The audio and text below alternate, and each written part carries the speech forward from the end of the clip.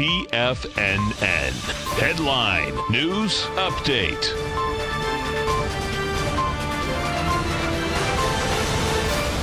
Good afternoon, everybody. I'm Tommy O'Brien, coming to you live from TFNN headquarters in St. Petersburg, Florida, 1 p.m. Eastern time on Monday. 3 hours left to go in the trading day. We got markets hanging around positive territory. S&P's right now positive by 8 points, trading at 29.49. We got the NASDAQ right now up 22 points, trading at 81.69. Dow Jones up 32 points, trading at 26,576. We're still big in earnings season. After the bell tonight, we get Google, Alphabet, the parent of Google, after the close tonight. Tomorrow, Apple.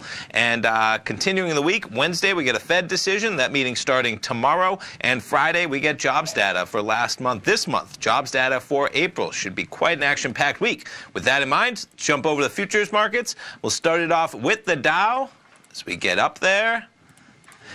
So we're nearing the high where we were at about 4 a.m. this morning. 26,577 was the high in the Dow. We're currently about 20 points from that level, 26,555. Pretty tight trading range, all things considered, the low being 26,484. You're only talking about 70 Dow points.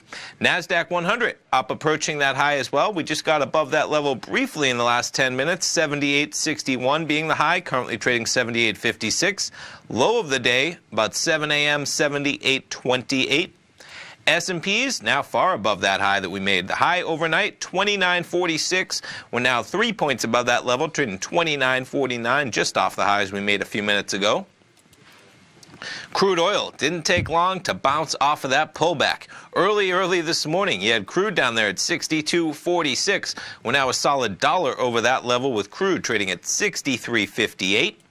Gold contract pulling back a bit, 12.8081, the price of June gold, and euro US dollar. We're seeing a little bit of dollar weakness, euro strength, euro trading 111.81. And one of the stories I was just reading, coming on the air prior to this that is breaking, pretty remarkable that they just don't stop in terms of the stories relating to how this has unfolded with the 737 MAX and whether, I don't think it's appropriate how Boeing has behaved, but Boeing waiting until after the Lion Air crash to tell Southwest that the safety alert was turned off for the 737 MAX. Pretty remarkable, so it just goes into the specifics of that, and if you get a chance, check it out. We'll break it down, of course, but Boeing, nonetheless, pretty much flat for the day, down about 43 cents, trading at 380.36. Stay tuned, folks. Steve Rhodes coming up right now at the Trader's Edge. Dave White live at 2 o'clock with the Power Trading Hour, and Tom O'Brien live from 3 till 5. Stay tuned, folks. Have a great Monday.